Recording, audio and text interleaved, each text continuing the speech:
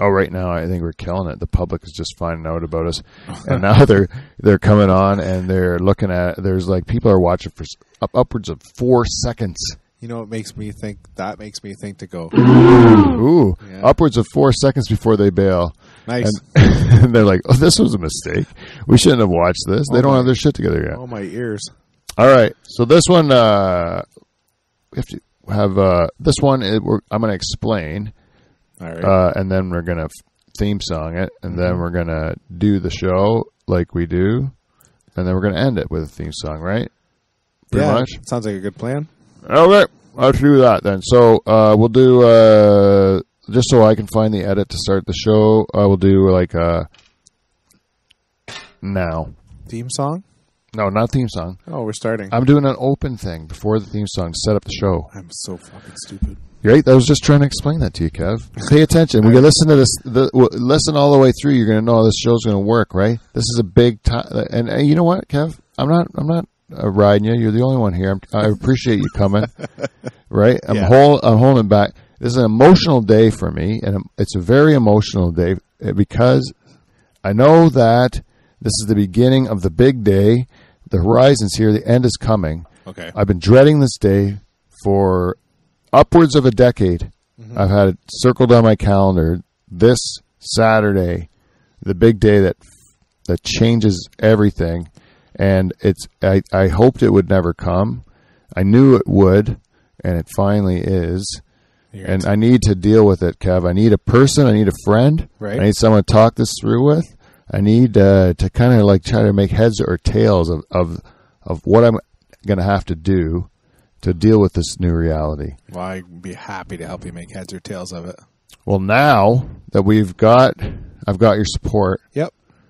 And I won't bust your balls for not listening to me at the beginning. I forgive you already for that. That's good. All right, let's put that under the bridge and move on with our glorious theme song.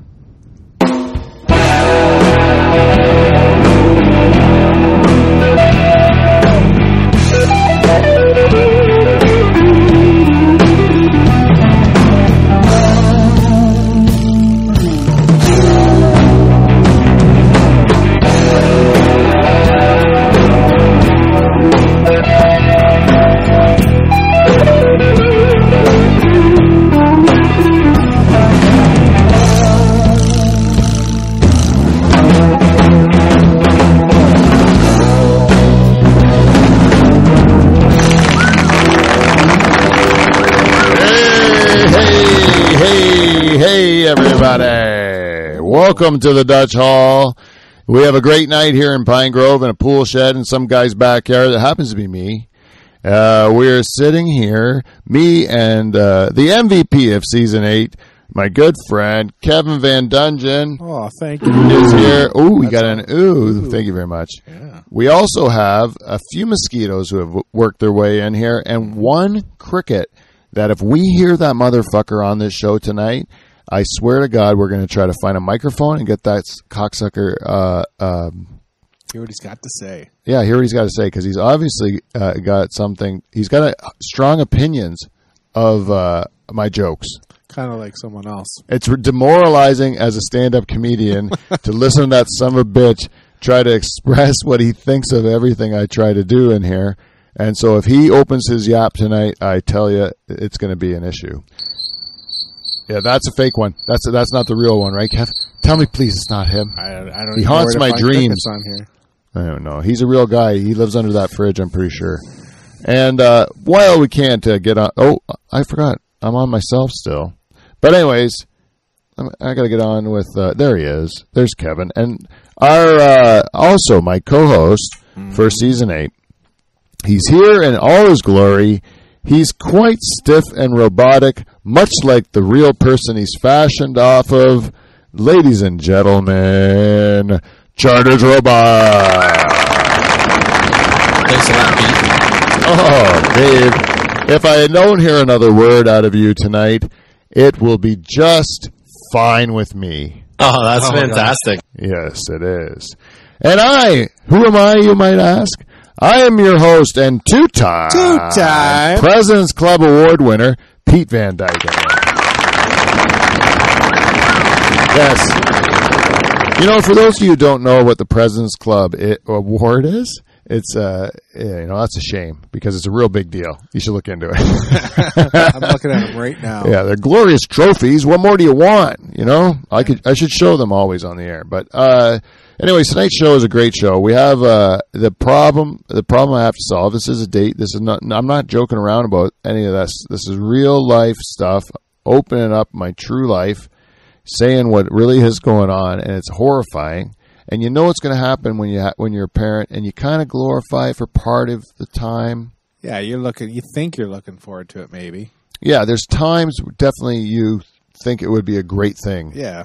But there's also times where when the reality starts to get closer and it starts to become a real thing, it's like, oh my God, I am grossly unprepared for this to happen, right? And what it is that I have two children, and they are both going off to university at the same time, and we will go from having 2 kids to having 0 kids all of a sudden, and my wife and I will be empty nesters. Yeah. And that's what the crisis that I'm faced with is that I will be a 47-year-old empty nester, and I have luckily I'm in good shape. I should be able to enjoy a bit of life, from this point on. And I shouldn't have to have as many obligations and responsibilities, right? Right. I agree with you. In theory, right? In theory. But what a change. Yeah. You're getting you didn't even get the opportunity to have one leave and still one at home. That Band-Aid's getting ripped off. Yeah, luckily, they're not going too far. Right. I'm probably still going to be needed all the time to drive them shit and to bring them home for any whim or whatever. And I'll do it gladly. Yeah. I will drive 7 hours to tell 5 minutes of dick jokes. I'll fucking for sure. go do something for my kids, Yeah. So I'm not going to be abandoned by them. They're not going to the other end of the world or anything like that. But it's it still is a thing where you're kind of done. Far as the permanence of the things that you spend so much of your life kind of planning for and working for. You try to save for their college. You try to make sure you have a house that's going to be suitable for them, and you're going to want to make sure they have the things they need to succeed. And then after you get to a certain point and they're off and they're doing their own thing, you're not working towards anything anymore. Yeah, you've succeeded. You're there. You're done. Yeah, you're kind of at the point where everything's in motion, and I have to. Sure, we still got to help out paying for stuff and all that. There's going to be still responsibility, but as far as the day to day goes, coming home to an empty house, and just having that less commotion. There's less of that. Well, there's 2 people that have been with you all their life. Yeah. Till now. Yeah. And then not. Yep. Yeah. I mean, it's a success, though. I mean, if they're capable of going away to school and living without you did well. Yeah. But it's still. And to be honest, that's what I hope for. It's nice now with FaceTime and stuff like that. You can wake them up in the morning if they answer. Yeah, if they want you to. Yep. Which I know that when my daughters had gone away in the past, and they had tough times, that they would ask you Yeah. Especially when last year in the pandemic, they didn't allow you to interact with people. Right. Right. So there was no one to That's all interact with in the morning. So if you didn't call someone, then you didn't have anyone. You know. Yep. So my daughter did go away for a bit last year to another university, and she was it's like solitary confinement. Yeah. In prison, it really is. It wasn't a way. It was nothing. What everyone was boosting them up, oh, you're going to go away to school and you're going to have the time of your life, and then they're no. If someone's in your room, they'd break it up. They'd be yeah. You are trying to kill each other, Yep, and you couldn't gather like the parties that we were used to. Oh yeah. Like that's not a thing. Yeah. If you were off campus, I think you could still get away with having friends over or something like that, in your backyard or something. But right. They wouldn't allow that anywhere else. But you're just a social pariah if you do it. Yeah. Or if you get caught. Yeah. And that's what was happening. Yeah. And then they would get ostracized. Yeah, it was brutal. So it wasn't great. So hopefully this year will be different for them. I don't know. I know we're getting into that shit again, like as far as a fourth wave or something, but yeah, I don't know. I think they're just talking about it differently now. It seems like they're talking about the fourth wave coming, and they're talking about it not, like, I don't know, they're still going to talking about going on with life. Yeah, I would assume if enough people are vaccinated, you can keep going. Yeah, I think that's hopefully that's the plan. Do what you got to do, but I'd rather just keep moving forward. Yeah. Well, I think at this point in time, you got to learn how to work within this thing. Like, otherwise, we're done. Yeah, like there's going to be revolt. Yeah. You know what I saw on the way back? We went up last week. We got super fucked over by by not doing a show on all of our charts. Oh no, we're climbing up all the charts all over the world. And turn on you quick, don't they? Yeah, and when I didn't do a regular Thursday show last week, a lot of countries said, "Get the fuck out of here, Dutch Holland. No. We don't want you." Did Holland even turn on us? No, Holland is the only one that went up. That's even. I don't know if that's better or worse. I slipped off before, and then someone else. Every once in a while, and also I've been going by these numbers on the Podbean because that's where I get statistics from all the time. And then recently I went to this other thing who talks with Podbean. Right. But they get their own statistics. And then on that one day I got a whole bunch of people download it. Mm-hmm. And then on the other one I got no one. On Podbean I got nobody. And then on the other one I got a whole bunch. Right. So then I realized that there's a whole bunch of places that where people can listen, and then they don't all get the data from everyone. Wow. And then even we're out, even though we're approaching a download milestone with Podbean, right? That doesn't include a whole bunch of other ways people have listened to us. That's just scratching the surface. Yeah, you're a big deal. Well, it does make me feel a little bit big, just like my sign on my tape. I should turn that around so I read it, eh? Yeah. Right? You know I'm a big deal, Kevin. I know. I need to know I'm a big deal, otherwise I'll have no confidence. You have to remind yourself once in a while. I have to remind myself You're today. You know what? You beat yourself up more than anybody else. Yeah, it's true. Nobody else really cares.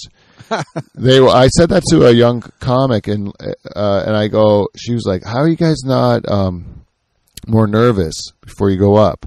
Mm-hmm. Number one, it's a terrible show. The show that I was trying to do, literally, it's awful. It was an open mic. Yeah. So I'm going there just for the mic time, but you get there. There's a birthday party. There's an actual birthday party. Oh no. And there's children at the birthday party. So it was a clean show, obviously. Or No. I did not sign up for a clean show. Oh, good. And I was the third comic up, and those fucking kids are still sitting there. Waiting for... And I've just heard horrible open micers who don't know how to tell a joke that isn't cock, pussy, fuck, or whatever, and they didn't care. And the kids weren't really listening. They were just coloring on the table or whatever. I don't even know if they could hear because the bar was so loud. The street noise behind there, because the windows are all open, the street noise it's on Richmond in London, and it's just That's a busy road. Busy road. It's loud. I can't hear myself think, basically. And it's like a nightmare scenario, Right. I tell the kids at the beginning of my set, children at the back, I'm not your parents. They put you here. You're going to learn some shit tonight. Yes, and then I told the dildo joke I wrote. I wrote a dildo joke, and I needed to tell it. I'm here as an open mic working night for me to find out if this dildo joke is worth putting in my act. And? I think it's a keeper. The kids loved it? Oh, yeah. The kids actually, they just kept coloring. They didn't seem to pay attention to any of it. But the table that was paying attention seemed to. I got a reaction from them on that. Actually, Nice. 2 of the girls had strong opinions on dildos. Oh yeah. Oh man, young drunk women at these comedy shows lately have been really like if you mention something about sex, which I do quite often in my act, they have a strong opinion, and it's always the ones with the strong opinion tend to be leaning towards very overtly sexual. Okay. Like if you say if you mention like being embarrassed by something, like if you were like saying like how much does my wife have to shove this dildo in her vagina for? What does she all like about that? That wasn't the joke, by the way. This joke was totally different. I'm not telling it on the air because you fuckers, you gotta come out and see me. Yeah, you don't see this man. Make money.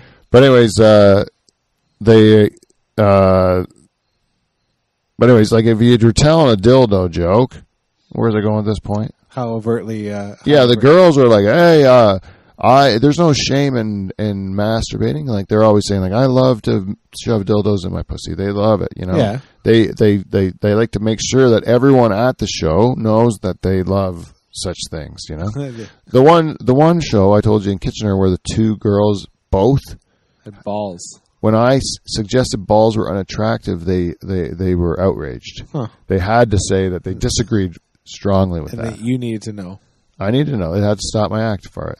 I had both of them said it, and I did stop my act for it, and I acknowledged how weird this is that they both felt so strongly about balls, right. And I still feel that way. Yeah. How weird that is. And they say, and the one girl in the smoking area afterwards did say she liked the way it feels when they slap against her when she's getting banged real hard. Okay, that's what she said. That's good to know, but not worth stopping an act over. No, she told me afterwards, which was nice of her to tell me that. She didn't have to, if she would have told me that in the show, I think I still would have appreciated that information, to be honest. Yeah. It was good information, yeah.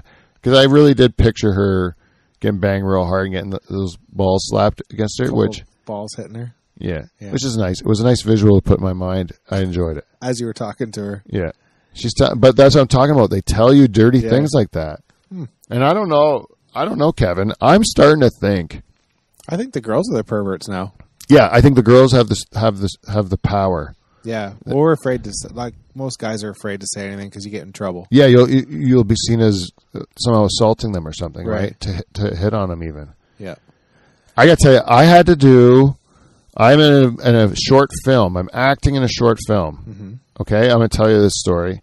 I'm embarrassed even to talk about it, to be honest with you, because I'm embarrassed that I'm telling people I'm acting in a film. You're a working actor now. Yeah, I'm not getting paid. Oh, but I shouldn't even say that, but I'm not. Anyway, so I'm doing this for a friend. It's AJ Bates' project, and I'm doing it. I did it because he asked me to, and I've never acted. No, in any way, shape, or form. That's not true, but. Well, yes, Kevin. You know what? Let's tell the truth to the audience at home. These are our diamonds that are listening right now. These are not just any schlubs, people checking out the show. The people that are listening are our diamonds, and they need to know the truth.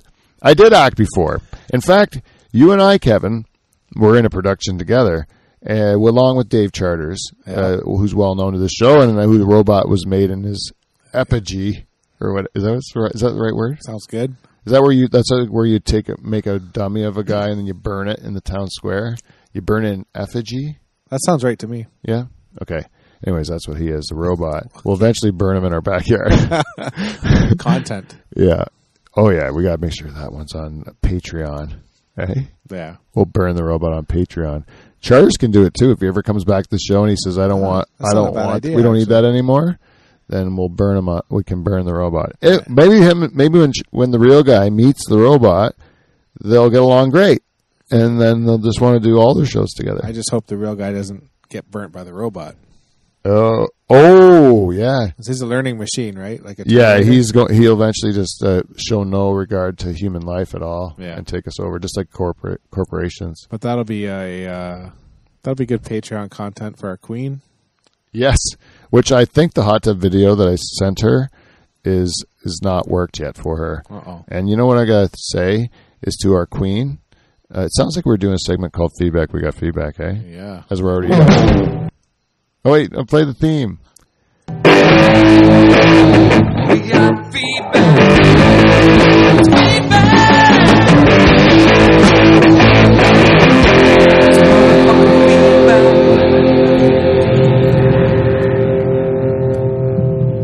Hey guys, if you want to see our hot tub video, which we did when we were having a mustache contest where we all got in a hot tub together and made kind of like homoerotic jokes, you got to join our Patreon. Actually, the guy that's in the video who we all thought was the star of that video has begged us not to put that on there. Please don't do it. It's going to hurt my career. So as soon as we get so many Patreon subscribers at patreon.com/Dutch Hall, we have to take that video down, and then because he's going to be really mad at me, and my cousin will be mad at me. But wouldn't that be a great way to get at him, to sign up for Patreon and get that video? Right. If Charters, he's like the trump card of this whole thing. Right. So like if everybody else goes to Patreon right now and buy for like $5 a month or $10 a month, whatever. Anyway, even $5 a month, you're gonna get the video. Mm-hmm. So you get it, and you keep getting it until he's to the point where he's like, I heard you have that Patreon thing up there. And I'll be like, what? What are you talking about? Yeah. And then he'll be like, I know fucking well you do, Pete. I'm like, how? You don't? I didn't see that you subscribed at all. And then, yeah, because if you sign up, you can't be a rat. You just got to keep signing up. Yeah, but if he signs up the day I see Dave Charter subscribes to your Patreon, that video is coming down right away. So you want to get in ahead of him. Yeah, because that is then I lied to him. I told him I wouldn't put it up, and I did anyways. And I don't think he should be able to take it down. Actually, I don't know if I said I wouldn't put it up. This is how the text went. Should I read the text? But this is how I remember the text going. I said, can I put it on Patreon? You know, I know you don't want it because you think you're going to get fired because you were funny one time. Right. For fuck. But, but if you want me to take it down, like I took it down, mm-hmm. right? Even though everybody liked it. And then the person who gave him the feedback at his place of employment that made him all scared. The feedback was, I missed that one. It was, I would have missed that one too. Yeah. It was that, hey, you guys are killing it. Like you guys are super funny. That hot tub stuff was hilarious. Oh, and he got uncomfortable. Yeah, he just didn't like the fact that people knew about it. In his place of business. So he's like, take it down. I don't want it to get to the wrong people who are going to not like it or whatever. So I'm like, okay. I took it down because I don't want to do anything to hurt that guy's career. Right. But Patreon, like, I mean, come on. What's the chances of somebody at your workplace paying me money on a monthly basis? You know, like, right. Now you're talking about kind of a perfect storm that's going to be like, so the odds are real low. And the fact that I know our queen, our one and only Patreon supporter, mm-hmm. Who is the person that we hold in the highest regard, Jen Husko. Absolutely. I would give her whatever she asked for, and what she asked me for was the hot tub video. Yeah. And as far as I look at my lifelong friendship with Dave, and I look at a woman that's been paying me for 5 or 6 months, and I like the woman that's been paying me for 5 or 6 months better. Hey. And I feel that it's more important to think about who's giving you money here. Absolutely. Versus who's been a lifelong friend. Well, if he's a lifelong friend, he'll get over it. Yeah, that's right. He has to forgive me. She might stop paying. Yeah. If I do the wrong thing to her, that $10 has gone away. That's right. That's goddamn $120 a year, Charters. That's Vulcan logic right there that you just put out. Yeah. That's a lesson in finance right there for all your listeners. Anyways, I don't see how he can't forgive me for all that. And if you guys want to join this wave of Patreon support, I don't even really know what I'm doing. I'm really hoping that one day somebody, like some guardian angel, is just going to come down and say, hey, Pete, your podcast is pretty good, and you've been doing it forever. I know you know how to do it. Do you have any fucking idea how many things you're doing wrong as far as not getting it out to the world. Like as far as like getting a proper website, getting a proper like all those like tags and shit that you got to put on them. Oh, okay. Like all the SEO optimization and such, and all that stuff I have no idea about. All the ways you got to post regularly on this and that. And I told my daughter too, if I was like every morning I will like smoke a joint, right? Right. And then because I'm nauseous, I feel like I'm going to puke, right? And I know that part of my routine is like to settle myself down as I come out and I smoke a little joint, right? Yeah. I have a tea, I should say. I have a tea and I smoke a joint. And I say, if I was to film that every day on like Instagram Live, me just having a tea and drinking and smoking a joint, but I'm like talking to like whoever's chatting up or whatever. Yeah. That would make me way more successful than what I'm doing now. Yeah. Oh, this live stream or any video or even the audio podcast for that matter. Yeah. I said, this is another bet I made with my daughter. I said, I bet you if I just made an apple bong right now on YouTube and put it up on YouTube, like filmed it, just made an apple bong and put that video of this is how you make an apple bong, I would get way more views than if I do my podcast like every week, if anything like this. I know it's the connection's not there. I know the what you're actually getting with those views is just no real like lasting thing that you're going to be able to have. It's just the pleasure of the view. I could get way more views doing some bullshit like that. Or if I even branded this whole show that I am just like weed smoking Pete, I just like smoke weed and I'm like baked all the time and it's a weed show. I would get all those like hardcore weed guys who love stoner type humor or whatever. Right. But it's like I don't want to be that guy. Like I don't want to be branded anything. And I also don't want the show to be about one thing. I don't think you sell yourself like that. I just don't think you could do it. No, because that's not who I am. No. Like you don't think of like Norm Macdonald as being a stoner comic, do you? No. But I'm pretty sure he smokes a lot of weed. What? I would say there's enough hints that he's smoking a lot of weed. Wow. But I don't know. Maybe I'm guessing on that one. That's total speculation. Next, you're going to tell me Rogan smokes weed. Yeah. But like even Rogan, like he doesn't really make it his identity. There was a time though where because it was kind of new to see a guy smoking weed on a podcast. Yeah. I think that what he did attract the stoner crowd, and like Doug Benson made a career of it. And if that's your thing, that's your thing. But I don't want it to be my thing. I'd rather talk about like I'd rather be able to talk about everything. Yeah. Rather than just be pigeonholed to one thing. What's dinging all the time? I don't know.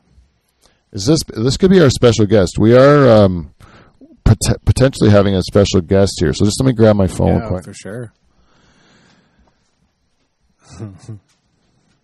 That'd be amazing if it were true.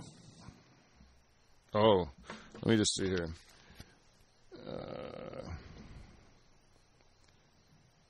Could it be?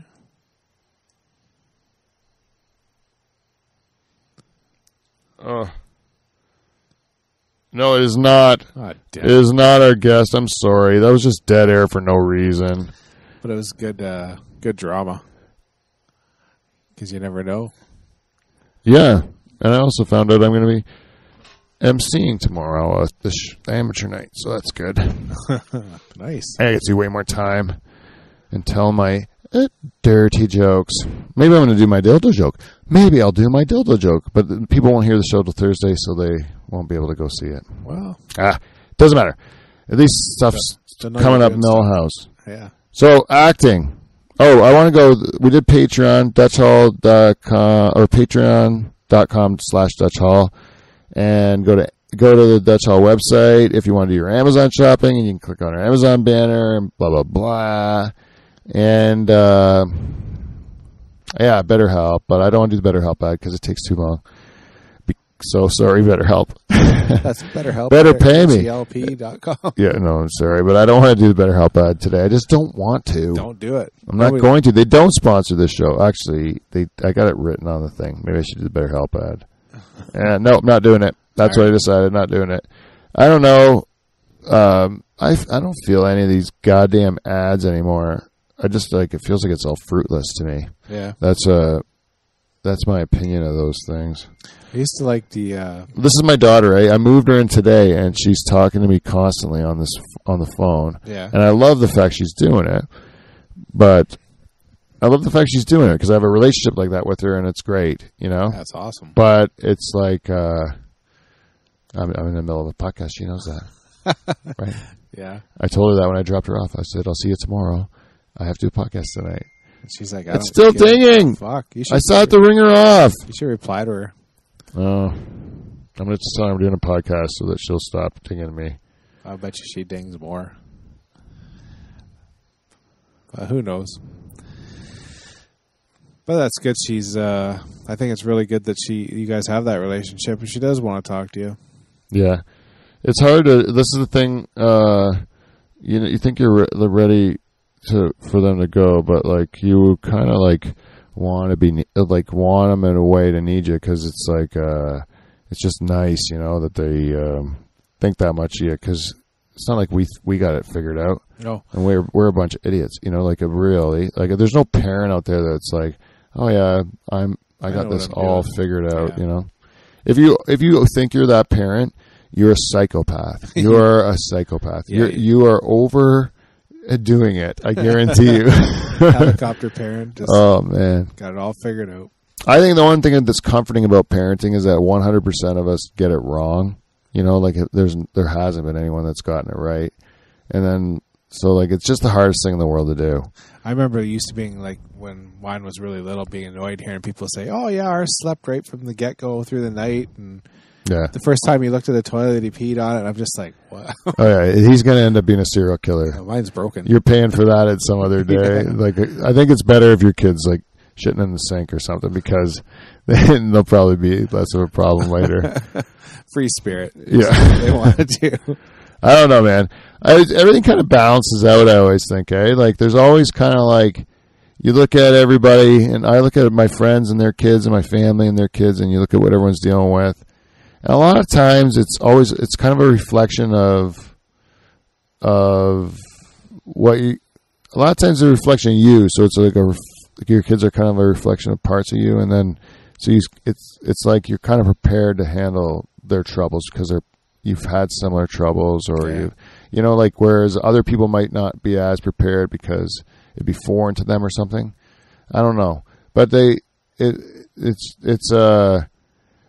just something that it's so hard. There's no way to describe it other than it's so difficult to do. But like it's like the best. Yeah, like I love it all, being a parent.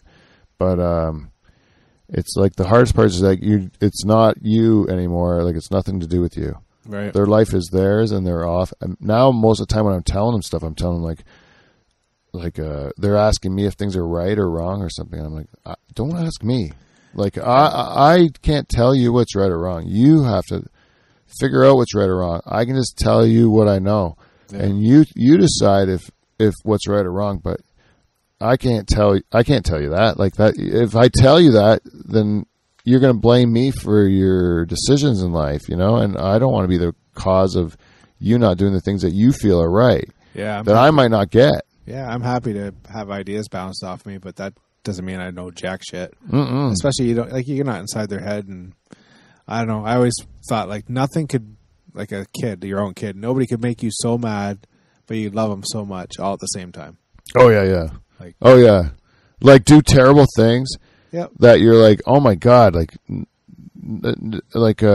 I should never be treated like no human being should be treated like you just treated your father, or whatever. And then, but you do anything for him, you know, like, and you forgive him immediately. Yeah. Yeah, I know. Unconditional love is a weird thing.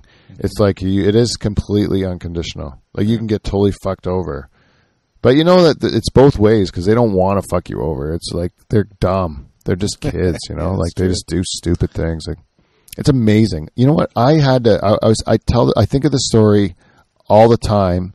When I was my daughter's age, 19 years old, I had finished my first year of university, and my friend from university was going to come down to work on my tobacco farm and planting. Right. And he lived in Huntsville, So we had to agree on a kind of central place to meet, and we decided on Hamilton. And I didn't know Hamilton at the time, and neither did he. But one thing we both knew about Hamilton is that when you drive through it, there's that big mountain where there's like where the rocks kind of look like they're falling or whatever. Yeah. Let's just go there because we both know that place. Okay.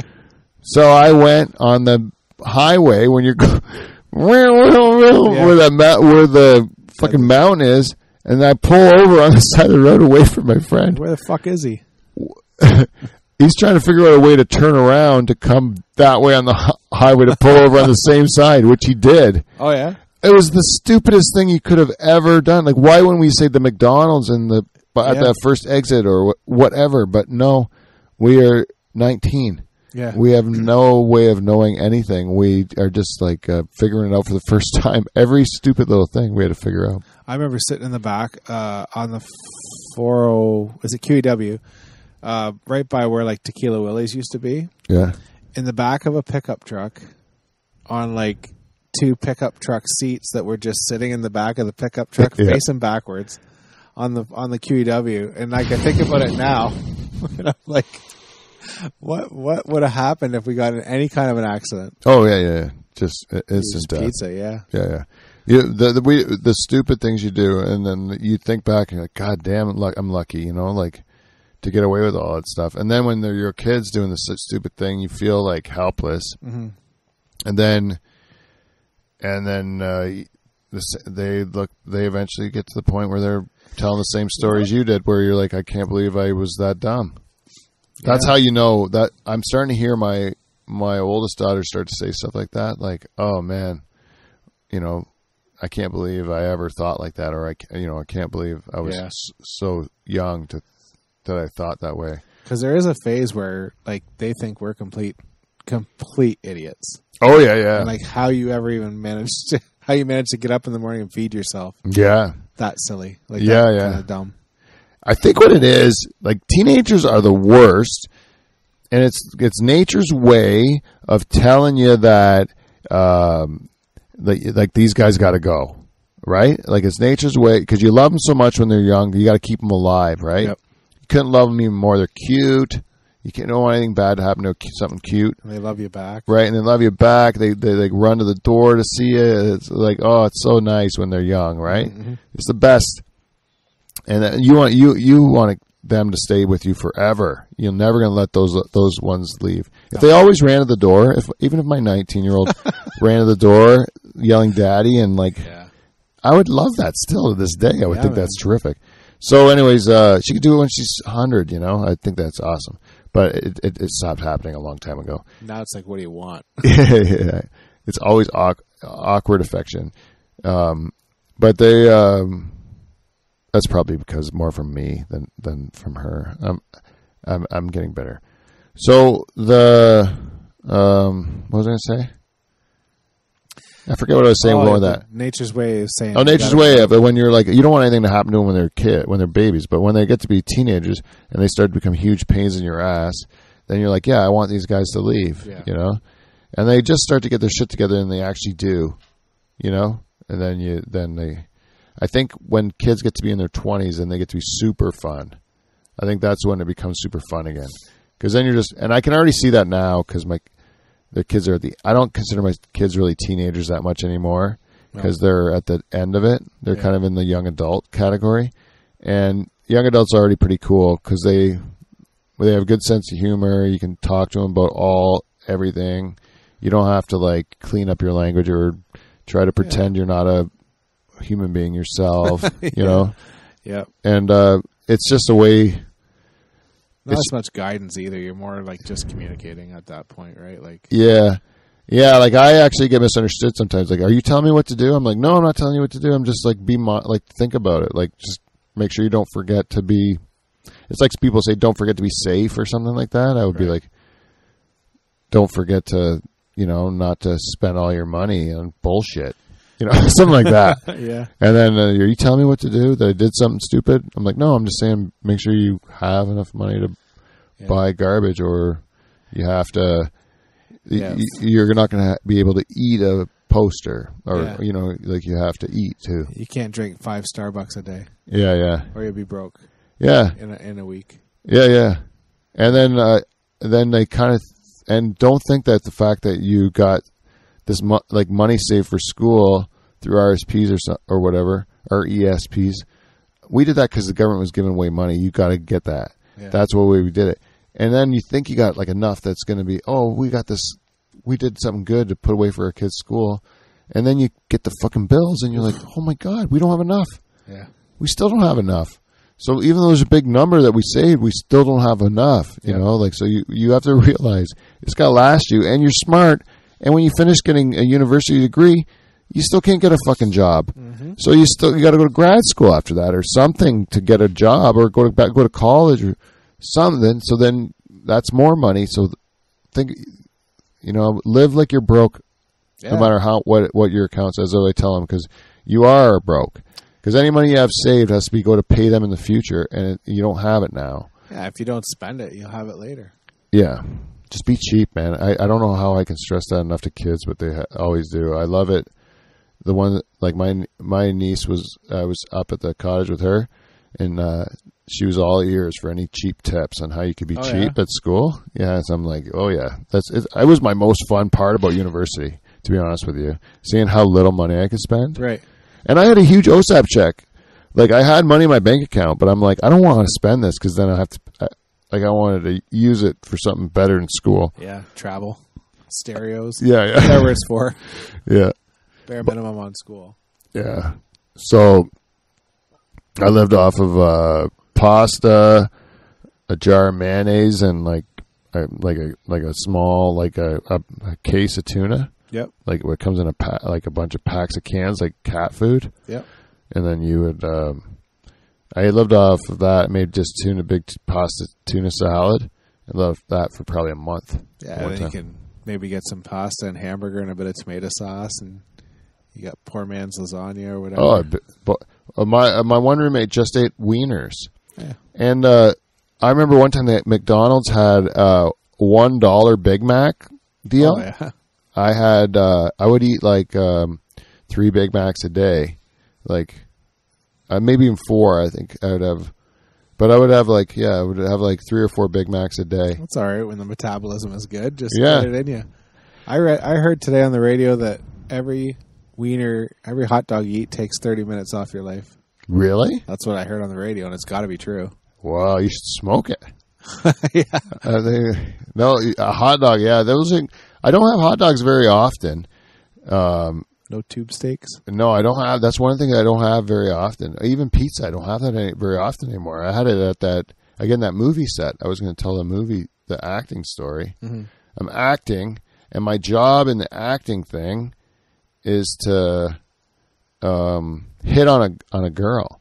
I got to hit on this like principal. I got to I'm supposed to be there for a meeting about our daughter with my ex-wife.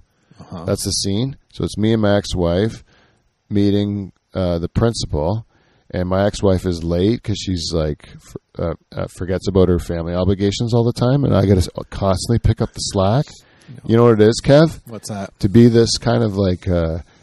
Anyways, this guy's a fucking douche. Anyways, the guy I'm playing. Your character. Yeah, I don't like him, and I'm supposed to be hateable in the movie and everything like that. Anyways, I'm hitting on the principal. Yeah, and I've never hit on a girl my whole life. Jane picked me up. Like I don't have any skills, okay. Right? I've watched my cousins who are silver-tongued foxes, right? Yeah. But they're magic. But I have never done it myself. I'm not very skilled in that regard. So I had to make up lines the whole time. So this was really acting. Yeah, and I wasn't supposed to be like on mic. I'm supposed to be like it's mumbling in the background, and we're kind of seem like we're flirty. I'm sitting on the desk, and the principal's behind the desk, and I'm just kind of like being flirty with her. Oh, so you'd have to come up with like lines. I didn't have to, but I did. All right, what'd you come up with? I just had different lines, and I made sure I come up with a different line every time. Yeah. They told me you can use the same lines. You don't have to like make up different ones. Yeah. But I thought it was more fun to make up different ones because I could see if I could get Joe to break in the back. Yeah. Like because he was running the sound. So I kept saying different lines, and there was like I think I said if you were my teacher, I'd give you a lot more than an apple. Nice. I think that was one, and I was like, I think I said one time something about like, do you remember at the Christmas concert where you were in that little black dress, and then I pictured bending that over, and then Joe's feeding me ones on breaks. Like for the next one, try this thing about the swing. So you saw a swing set, and then they have adult swings too, and then you talk to her about the adult swings. Yeah. I tried that one, bombed. It bombed, but I did botch it. I did botch what he told me to say, but it bombed. It didn't get the reaction because I could tell when it was a fake thing or where I was really kind of getting to her, Right. Because I don't know if she's ever going to listen to this, but there was times where I thought that I don't know if she's a good actress or if I was a good actor, but I think she was into it. You're winning her heart. Like, I think she actually kind of thought that some of my dirty talk, because my only thing I knew to do for trying to be, they say you're supposed to be flirty and charming. Oh. And I went with like filthy dirty. Nice. Like I'm going to bend you over and I didn't know that wasn't, sometimes I'd dial it back, You weren't like, hey, what fucks like a bear and winks? None of those.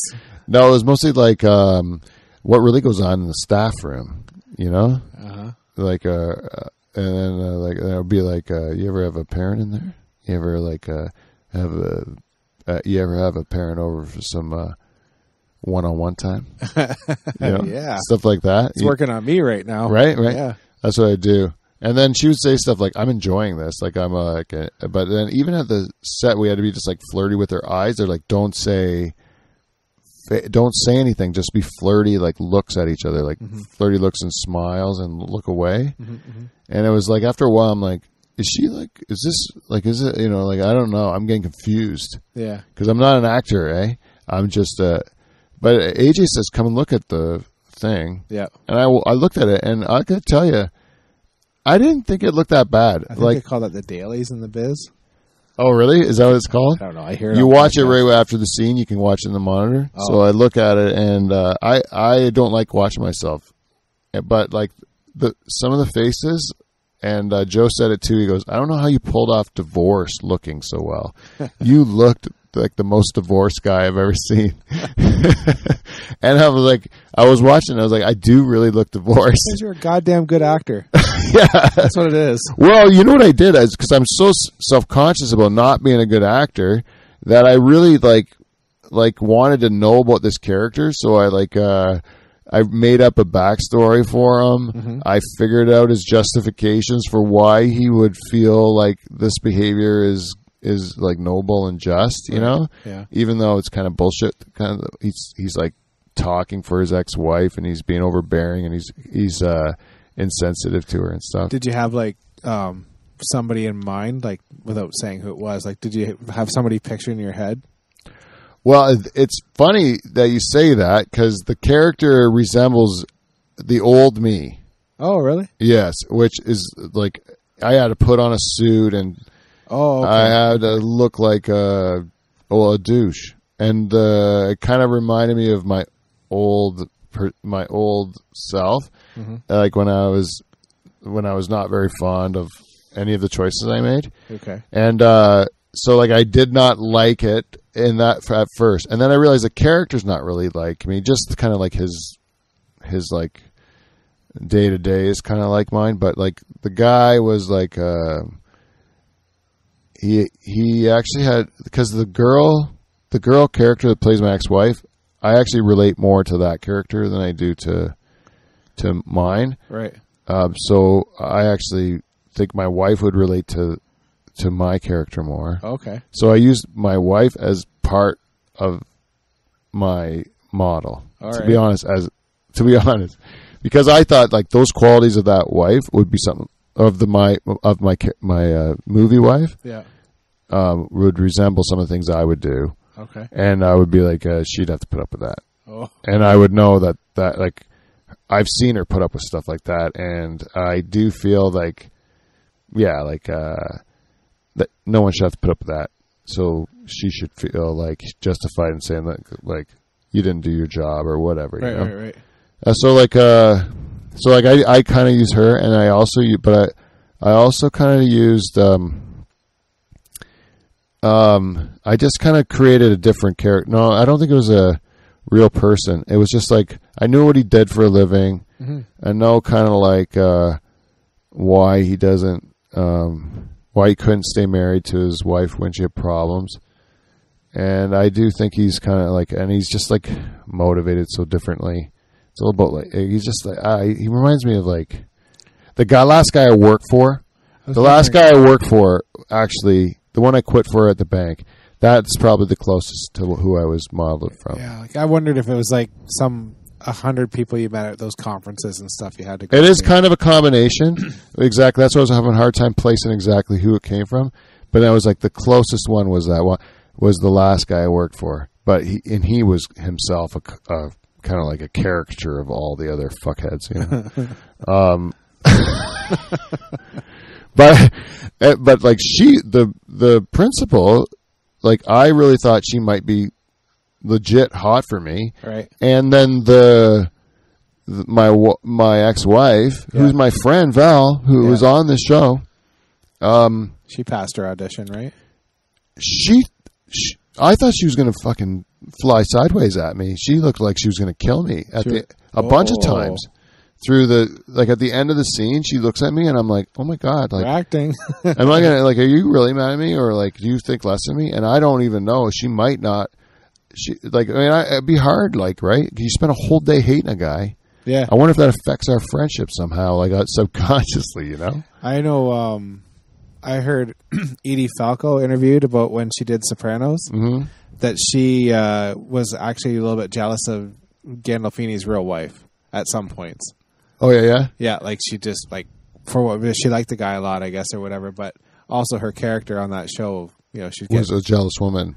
Yeah, like she was getting fucked around on a lot and stuff. Yeah. And she said in an interview one time, she's like, sometimes I'm jealous of his real wife. Yeah. Yeah. It would be hard to, because you're kind of trying to, as much as you can, put yourself in the mindset of this character. Mm-hmm. And then if you had to do it like on a regular series, like I'm just doing it in a short film. Yeah. Imagine in a regular series where you're like spending years, you know, playing this role, you would be like, yeah, it would be kind of a mind fuck after a while, eh? Yeah. Anyways, I did never think I was that guy. Between scenes, I wasn't like a method actor or nothing. Like between scenes, I would break character immediately. Like as soon as they let me, I would break character, because I thought the character was fucking terrible. Like I hated that guy. Like I didn't want to be him any longer than I had to be. So what I'm learning tonight is you're a goddamn good actor. Well, I'll tell you, Kev, I don't enjoy it. No. And I don't feel I'm going to go out of my way to seek out acting. But I will do it if I'm asked, or if something good enough comes up again. So do you feel like you've mastered it and you need to move on from it? Is that what's going on here? Well, yeah, I do. Yeah. I do.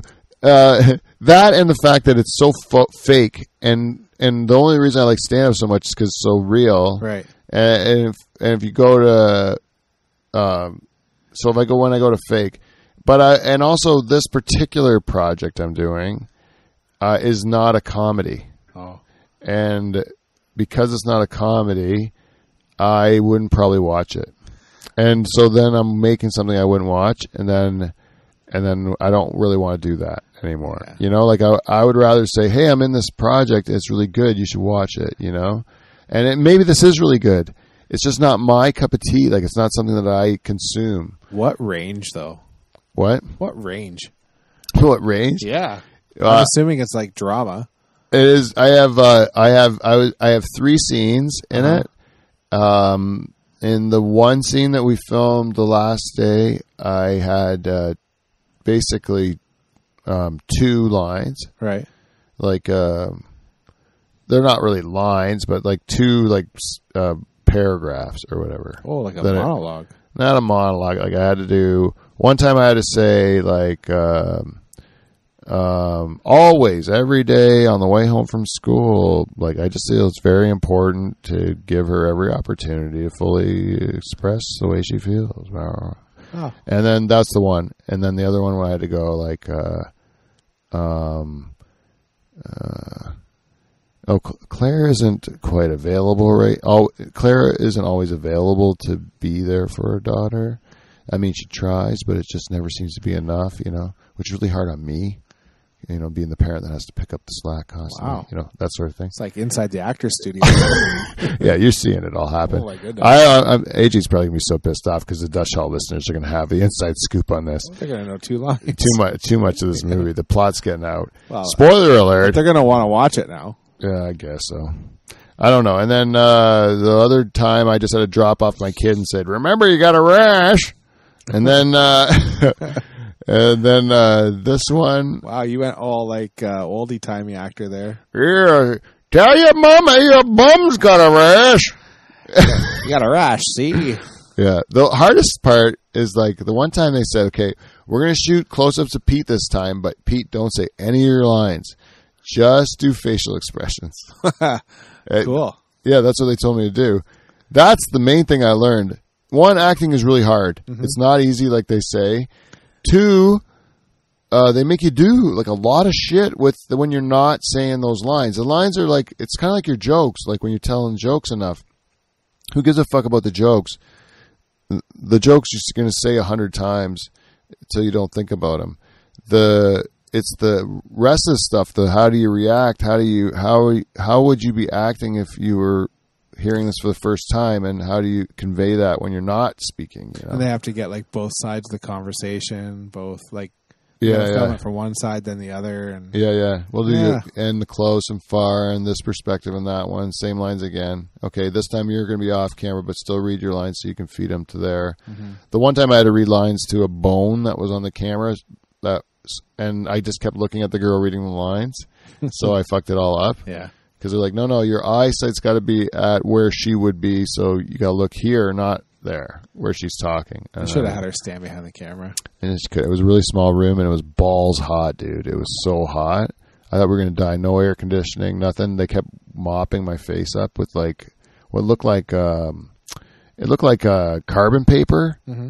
Like carbon paper, like when you have like a what is that called? A ditto machine. Yeah. It was something like that, and then they would just mop my face up with it to take the shine off. And then because it was hot as fuck, and then I had to put ice packs down my pants. Yeah. Yeah. Cause it did help. It did help a lot in the shoot to have because I'm wearing a fucking full suit, and I'm trying. Oh, yeah.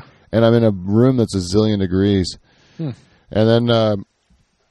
So it was kind of, it wasn't the best of conditions, but it was a good experience. I really did enjoy it. And actually, I had 2 people that told me that I should really consider doing more of it.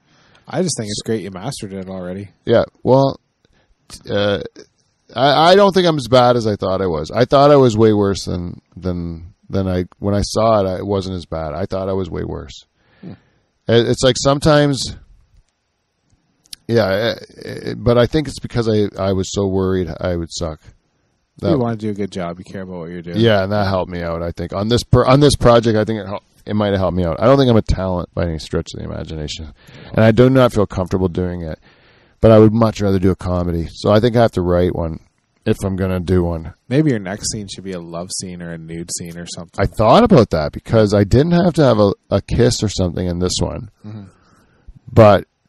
I'm saying like, hey, like Jane, like if this is if I get typecast in these kind of roles, I'm going to be like the older handsome guy in these Hallmark movies or something, and I'm going to have to be the one that's like coming out of the stable and then being changed by this girl who likes shopping or some fucking thing. All the movies that my wife watches. Yeah. I said, but then I'm going to have to definitely make out with girls at the end of the movie. Right. And then I started thinking, because there was 2 women there who I was in a scene with. One I'm flirting with, one I was married to and had a child with. Yeah. Right? So I'm like, it's not a stretch to think that, if this was written just a little bit differently, I'd have to actually kiss one of these girls. Or both. Or both of them, maybe at the same time. And I have to say, is Jane going to be cool with that? Well, can I double French kiss a couple of actress ladies in the spirit of the film? I think along with just acting. Yeah, I don't know. I think it's not as sexy as it looks No. to do. But I got to tell you, as a guy that's comfortable with kissing on the lips, which I am, I would, like we grew up where you kiss your family on the lips. Like you see your aunt, you kiss your aunt on the lips. Like I don't think there's anything wrong with that, but some people have a problem with that. But we were raised as a kissy family, so I don't have a problem with kissing on the lips. And I said that one time in university to my friend, and he goes, "You don't have a problem? You don't think that's personal?" And I'm like, "No, I just don't care. It's a kiss on the lips is just an embrace. It's not a big deal." Yeah. And then I was like, "Look, I kissed his girlfriend on her lips." And then Lead balloon? huh? How'd that go over? No, she liked it. Oh. And then but she did it too often. We did it too often Okay. to prove that it didn't mean anything Right. until he started saying, "This is a little fishy. You guys are doing it too often." Right? We were doing it right in front of him too. Yeah. Like we're just saying, like, "Look, this means nothing." We would kiss on lips. 'Cause she was on my side of the argument, right? Yeah. But we did kiss on the lips a bit too much. I got a little fooled by the end of that one, and it's happened to me a couple times in my life where I have like kisses that Jane's one friend kisses so sexily that sometimes you literally forget who you are and where you are, Okay. and that's just her saying hello to anybody. She has pillow-like lips. And you get lost in them. At my wedding party, she was at her wedding party, and the groomsmen are lined up in the coat room to congratulate Pete and Jane on their wedding just by. They're lining up to say to her, "Hey, here's to Pete and Jane," just to get another kiss from her, Right. Because they all, and even the bridesmaids were like, "I think I just made out with her," like. Did anyone realize how awesome that kiss was? And she's a very good kisser. It's a good reputation to have. Yeah, it's my wife's best friend. But there was one New Year's party where it fooled me a little bit. Uh-oh. Yeah, and that's the thing.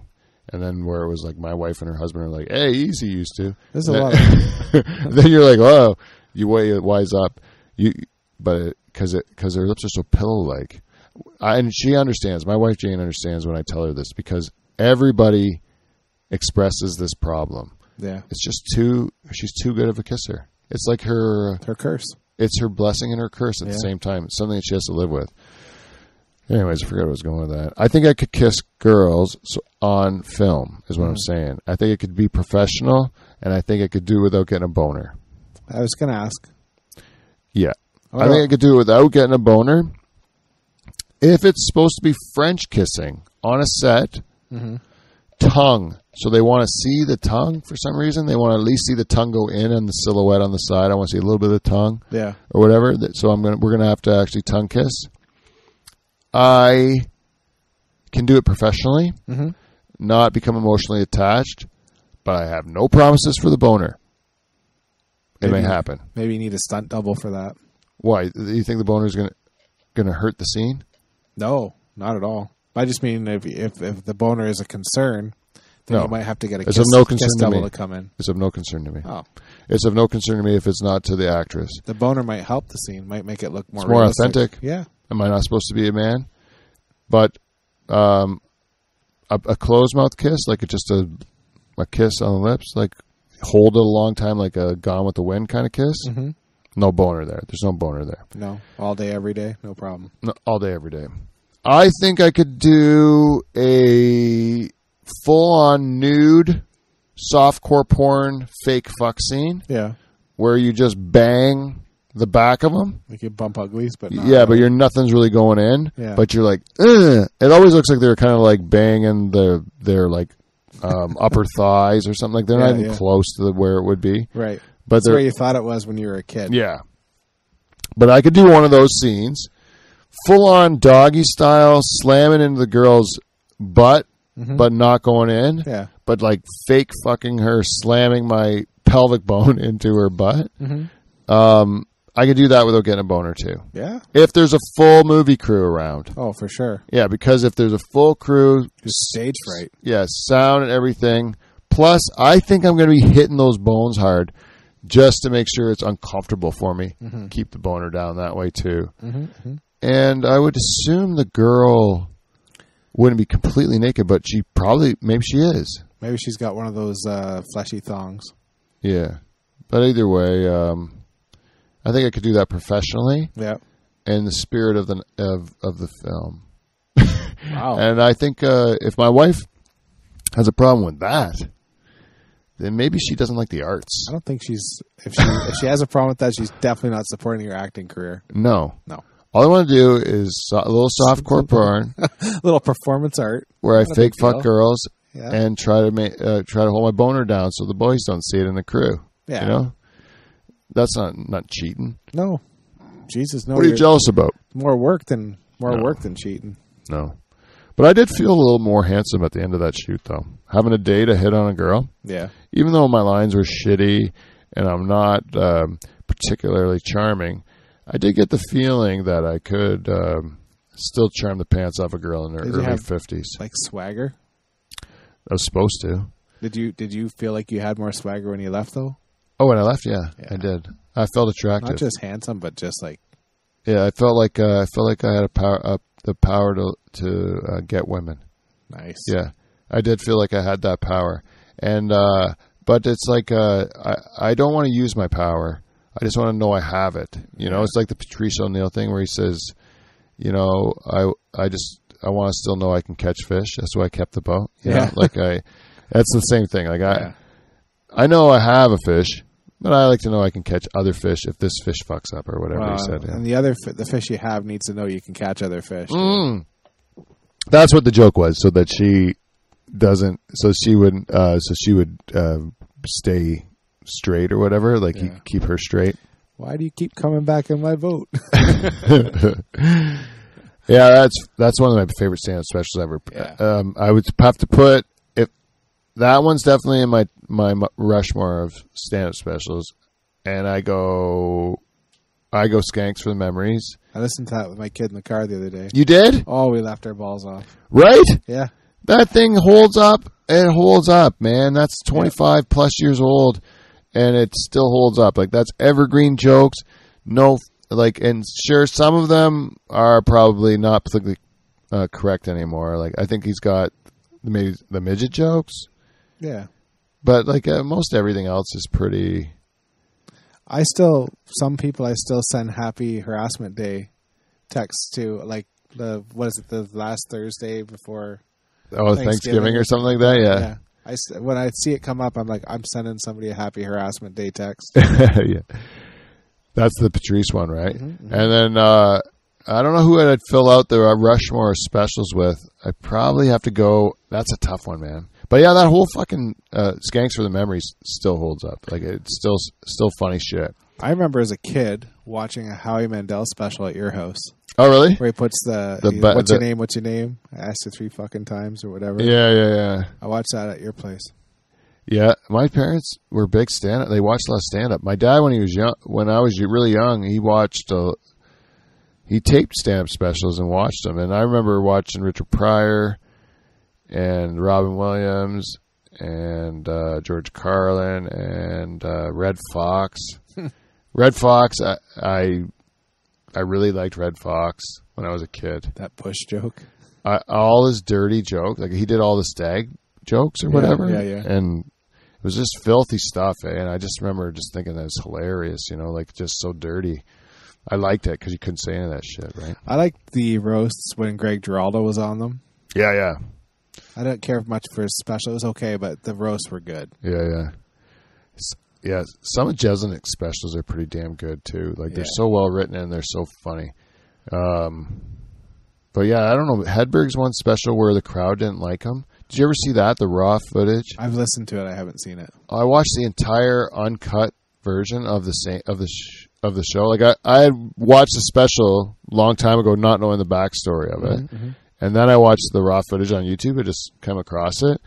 And, man, oh, man, he really didn't like the way things worked. Like, when he saw the way that they wanted to make a special, like, and they filled it with people that weren't your fans. And and eye candy. Yeah, and he knew this is just not going to work. And he just was real honest about it. And I think he still did well, but he felt like he was bombing the whole time. And that they ended up sweetening it up and making it a special. And such a shame because the guy's like, if they would put it in front of his people, it would have been fucking electric, you know. Such a joke writer. Yeah. Like just one joke after another. And different, too. Like, you can say some of his jokes, and they're not jokes, but if he says it, they're jokes. Yeah. You're like, it's just his either inflection or timing or whatever he does. Like, yep. Broken. Someone escalator. asked me if I wanted a frozen banana, and I said no, but I want a regular banana later, so yes. Yeah. That's not really that funny. Rice is good if you want to eat a million or something. Yeah. That, there's a little bit of a joke structure to that one, but the other one, like he does it with all style that make it funny. There's one I do like when he's like, I walked past the laundromat at 2:30 in the morning, and the sign said, "Sorry, we're closed." He's like, "You do not owe me an apology." Yeah, I like some of those things like that. Yeah. Yeah, there's a zillion of them, eh? Like those guys, like you have to if you have like short jokes like that. I always think like you gotta know a zillion jokes in order just to fill up your 20 minutes, let alone an hour of it or whatever. And if you're tanking, it's got to be tough. Oh yeah. That's the thing about those guys, is like if they only have the one gear and you don't like the gear, then you're fucked. Yeah, but they just got to keep telling them. Keep telling them. Yeah, hope one hits. Those guys bomb harder than other people, but they also hit harder than most people too. Yeah, A guy like Stephen Wright or something like that.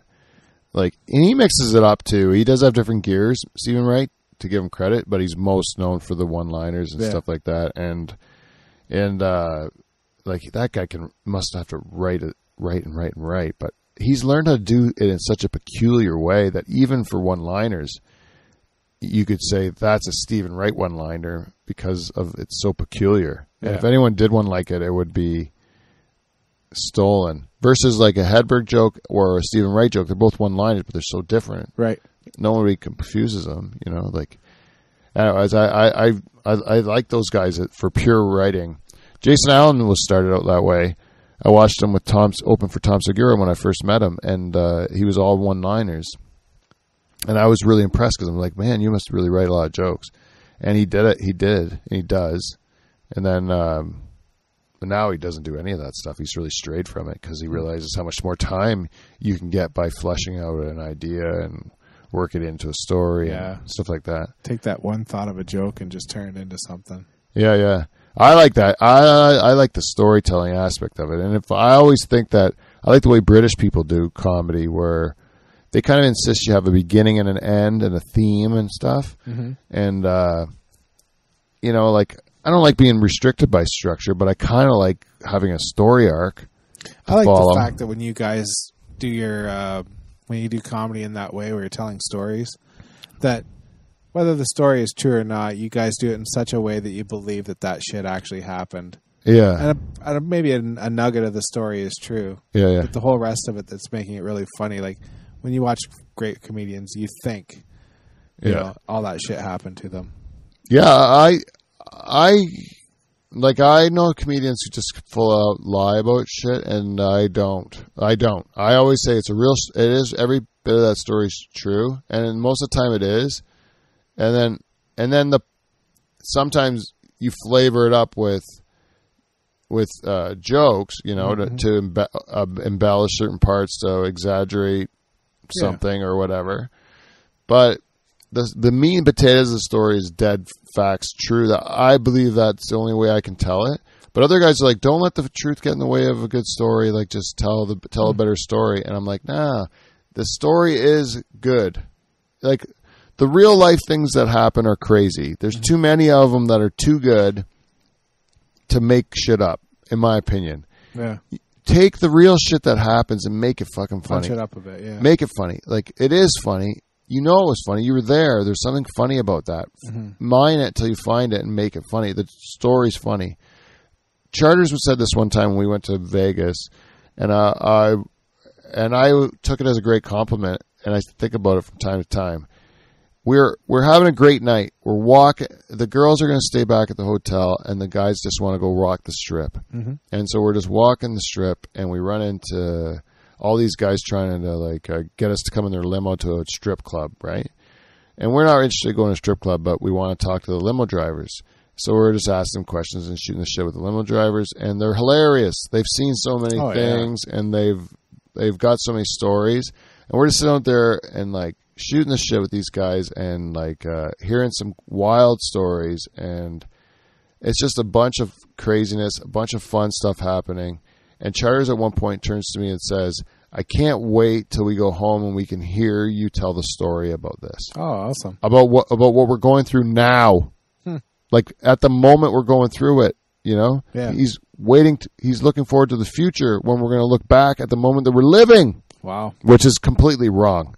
By every stretch of the imagination. You're supposed to be in the moment. Yeah, that's the wrong time to be thinking about how this is going to be retold in the future. You're enjoying it now, you know? Like, he's got to work on that. But I did appreciate the compliment that he said, like, I'm going to be interested to see how it goes through your filter and comes out as a story, is what he was more getting at. Yeah. He was still enjoying himself at the moment, but he wanted to see, like, how I was going to take this and retell it. Because, like, he says it's almost as much fun to hear the recounting of it as it is to live it. And the recounting of it lives a lot longer than the moment, too. It does. Yeah. Sometimes and then it does better. tend to morph because over time, especially because you'll remember details.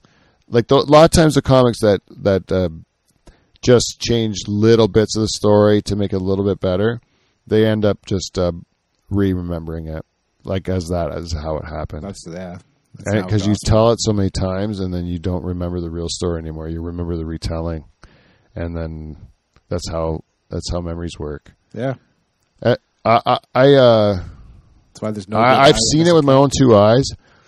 This one dude, man, he tells the same story about me all the time, and it's not true. And he tells it in front of me, and I know it's not true. I was there. It's not true. It was a quite boring, uneventful evening, and he tells it like we're wild party animals, you know, and we got chicks all over us and stuff. Like, I already know who this guy is. Yeah, you know who it is. And it's like complete full of shit. Mm-hmm. It even happened once with my nephew, too. He told a story, and he was trying to get a reaction from the crowd, and it was about our drive up, and I was like, I was on that drive. There's only me, you, and Grandma. How that went. I don't remember that part of it. But he's doing it because he's had the crowd kind of listening to him, and he thought, hey, if I just make it a bit more of this, punch it up. I got a little bit more reaction. And then I'm like, I don't like it. I like to be true to the story because it's like, then I don't have to try to make it seem real. Right. Because it's just real. The story I tell at the end of my set now, my closer, where I go to Winnipeg, that really happened. Every last bit of it really happened. Except for the punchline. Except for the very punch. But the real thing, the original punchline really happened. Right. But like the callback at the end is just for the joke. But the real punchline of that story where I said I accidentally went on a date and this is the time we're supposed to fuck. Like, I actually called my wife and said that to her. It's like we're at the point of the date where I think we're supposed to fuck. I told her that. And then she just told me like, well, you should probably tell her that you don't want to fuck her. And I was like, that is a really good idea, Jane. I'm glad we had this talk because I wasn't even thinking that way at all. No, I was thinking maybe we should give this a shot. So I'm glad we had this talk. I'm going to go do the right thing. Yeah. That's why I knew I had to call her. She would know better than me. Was this a bad idea? My penis was saying something completely different. Wow. Yeah, my penis disagrees with you a lot. Jane, you and my penis are not on the same page here. No, they are totally in disagreement. But she wasn't even an attractive girl. To be honest, God forbid if she ever heard this, I wouldn't want it. She wasn't my type. I would put it that way. That's a better way. She wasn't a drop. She wasn't like my type. She was I enjoyed my whole day with the girl. Yeah. And I enjoyed dating her, but I didn't realize that I was on a date until it was too late. And then I was like, I don't know if she's got the wrong idea. Bad thing. Yeah. I think, what I've come to, because of that movie set, maybe I'm like swimming in my own like confidence here. Yeah. But I think I'm handsome. And, I think I have to come to the realization that even as almost a 50-year-old man, I got goddamn Van Dyke good looks, and I'm cursed with them. That is your blessing and curse. Blessing and curse. Of course, everyone wants to be attractive, but I mean, if you're trying to be a good husband, you don't want girls like throwing themselves at you. No. Right? and that's what I'm probably going to have to deal with now that my acting career's taken off. Oh my goodness, I hadn't even thought of that. Yeah, Once people see you on the big screen, yeah, I'm gonna be like I'm probably mean that People magazine thing. oh for sure. The first year, not on the cover for sure. No, but you'll be in the top. What is it, 50, 100? Yeah, 50 or 100 most beautiful people in the world. I'll probably be in the first 30 or something. I was thinking 15, but yeah, you're gonna go. First year, because they don't know who I am. They're like, "Is that the guy from the podcast?" They're like, "No, fuck don't the think podcast. so. Forget the podcast. This guy's from this short film." You might not even be talking to any of us little people after you make People magazine. Oh no! All these diamond listeners that are still listening at the very end of this podcast right now, Yeah. you guys will all be dead to me when my when my acting career takes off. Sure. None of you people will be getting any regard, except for Jen Husko. Oh, She will always be our one because I'm not going to give up that $10. You might, if Jane can't make it to the premiere, you might offer that. You can come to the premiere with me. Husko's invited to all my movie premieres as Yeah. part of her Patreon package. That's better than any hot tub video right there. I will say that the next person Yeah. who subscribes to Patreon can come to this year's Oscars with me if I'm invited. Nice. Eh? That's a hell of a deal. But if it's the Geminis, right? No, you said Oscars. Oscars. Oscars, yeah. I'm not shooting for the Geminis here. I'm shooting for the goddamn Oscars. Why would you? And I think it's pretty much a shoe-in. Yeah. Or what if the red carpet at the Hamilton Film Festival? That's probably more realistic. And the third person can go with you to cons. Yes. Yeah. The third Patreon, you come with me to con. Fourth one, we'll go to Robert Redford's ranch there for Sundance. Sounds like a time. Why not? Yeah. That'll be the third Patreon. If I'm invited. And If I'm not invited, then you don't get nothing. also, if Jane can't make it. Oh, yeah. If Jane can't make it, she's been very supportive of me to this point. So yes, I'll have to clear it by my She wife. might get tired of the... This pot has been unsweetened by Kevin VanDongen. Well, she may get tired of all the fame and glory and just want to remain anonymous, too.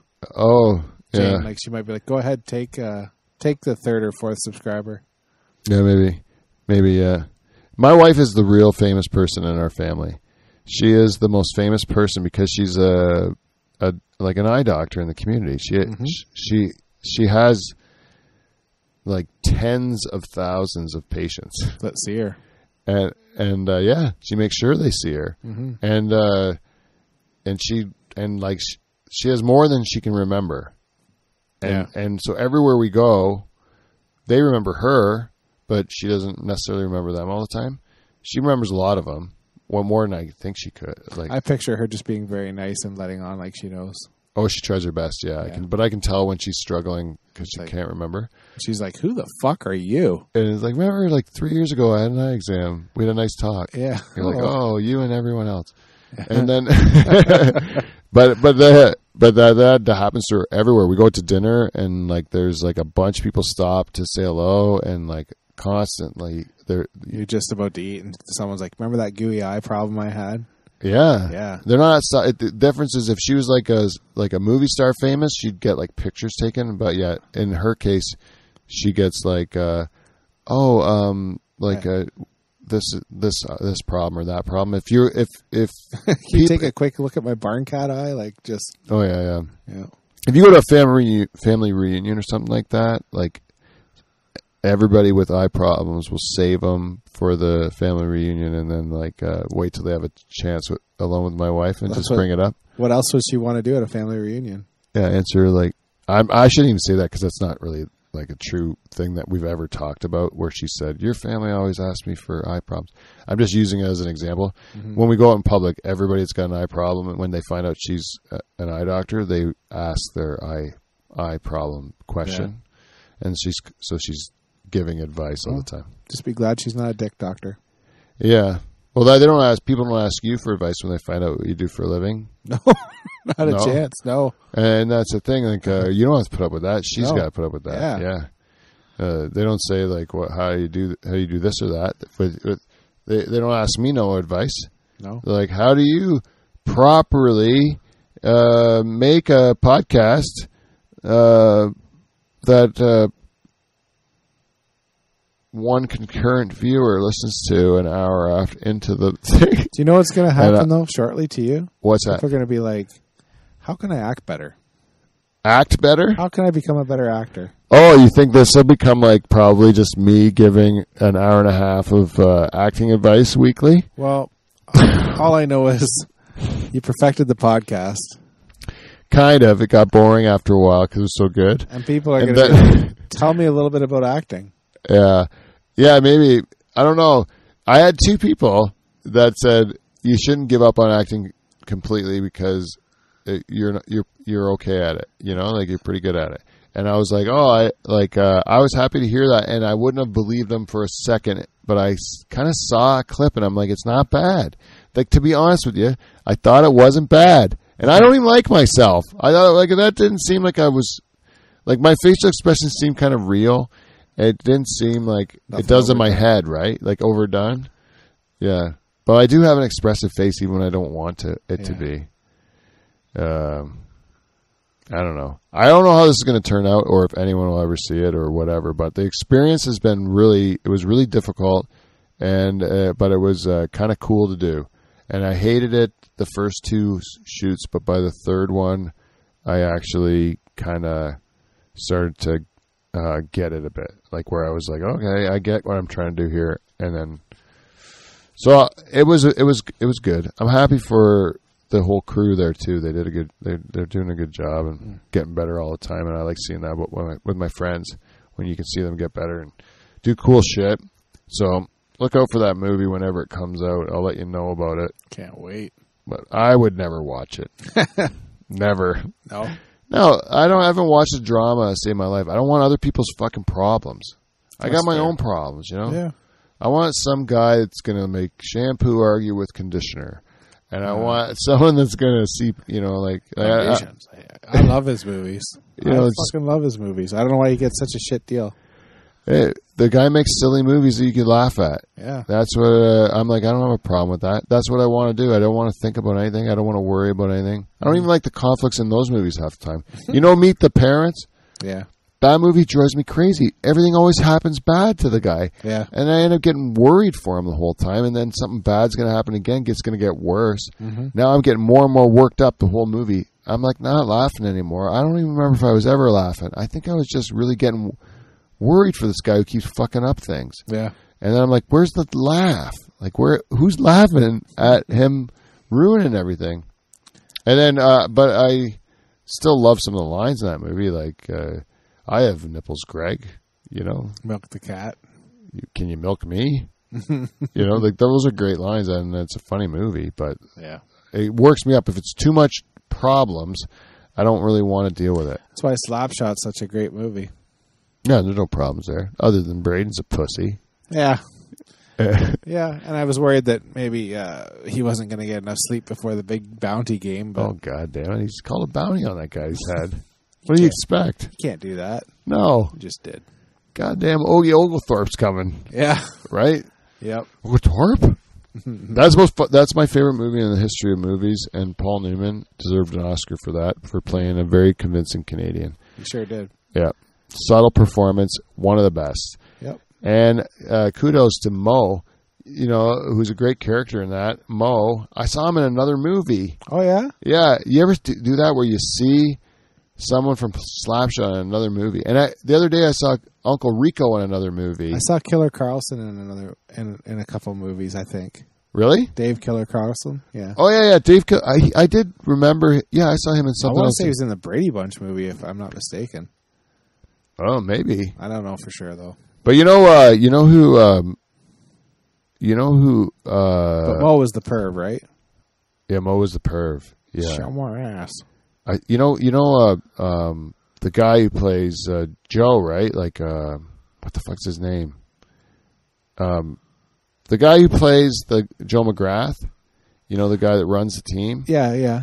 He's the same guy from Cool Hand Luke. Yeah, Struthers Martin, I think. What we have here is a failure to communicate. That's him. Yeah. He did all those movies with Paul Newman, and like, it took me forever to figure that was the same guy. Like, I always thought they were two different guys.